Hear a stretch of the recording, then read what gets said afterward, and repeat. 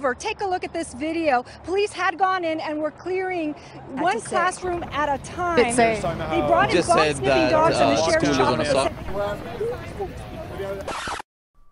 Yep, that's me. You're probably wondering how I got here. In the last period of class on a Thursday, right before school was going to go, the last thing I expected was to get sniffed out by a bomb dog and then have a man with an AR-15 pull me out of class wearing a backwards hat. This was a very interesting day.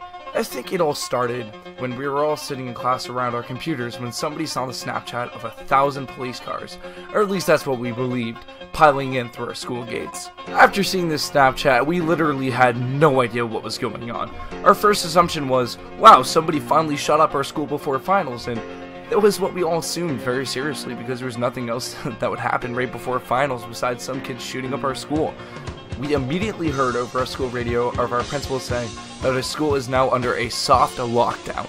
If you don't know what a soft lockdown is, it's where you're really just supposed to stay in your class and not really do anything. You're not supposed to hide under your desk, turn off the lights, or anything. You just sit in your class and wait. You can imagine how we're feeling at that moment. So the first thing we do is we immediately turn to our computers in my photo class of us searching up the news, and lo and behold, we hear the first 3 military helicopters fly over our school. We start freaking out. We immediately see that the news story is covering our school from a helicopter. Then we saw the Snapchat. We saw somebody who was walking out of class early, just ditched because it was a soft lockdown, sent us a Snapchat of a military helicopter landing on our school field. That's when we knew our school was in deep shit. But we asked our teacher what we're going to do, and he says, I don't know. So we're just all sitting there around our class doing absolutely nothing because we don't know what to do. Then we find out the news. NBC News covering our school live from a helicopter saying there's an extreme bomb threat over the phone. You can imagine how stupid we all thought this was. You know a bomb threat on the phone is always fake. But what we didn't expect was the sudden and extreme response that the police were going to give. The police came down knocking on all of our doors with AR-15s pointed at students. It was absolutely ridiculous the way they treated the students coming out. You have no idea how long the police took to pull us out of class. Our class was one of the first ones to get pulled out. We were kind of lucky. We only waited around 10 minutes. But our school has 2,500 students and it took over 3 hours to get to every single class. Some of those kids couldn't go to the bathroom. So most kids ended up pissing in water bottles and stuff, and oh god, the stories go on and we heard all about it. It's disgusting.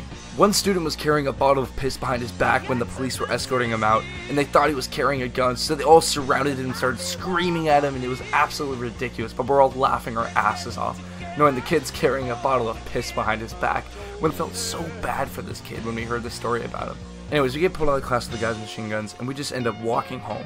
They walk us down the street guarded by 1,000,000 cop cars, it feels like, on the long stretch to our parking lot. There we see an Uber car that's an undercover Uber parked. It has the Uber sticker and everything, but it has the cop lights underneath. I mean, these cop cars were not playing around. They had every single force member there. Most students' responses were just to be scared and text their parents and watch the news. But we have some students that just went by and making memes. So the next thing my friends and I did is we all came over to my house after the bomb threat, and ended up going on our school website and pulling a prank. This is already a terrible idea, and it's already going to end poorly, especially for what happened in the day. Oh, I have a bad feeling about this. Remember, we still had one more day until the weekend, so tomorrow was Friday, and a lot of students still had the idea in their mind that school was going to be canceled. We ended up going on a school webpage and going on Inspect Element, and in saying that the next day school was canceled, super formal like our principal wrote it. We ended up taking a Snapchat of that and putting on all of our stories with my friends, and it spread around like crazy. I mean, students were going absolutely insane that school was canceled.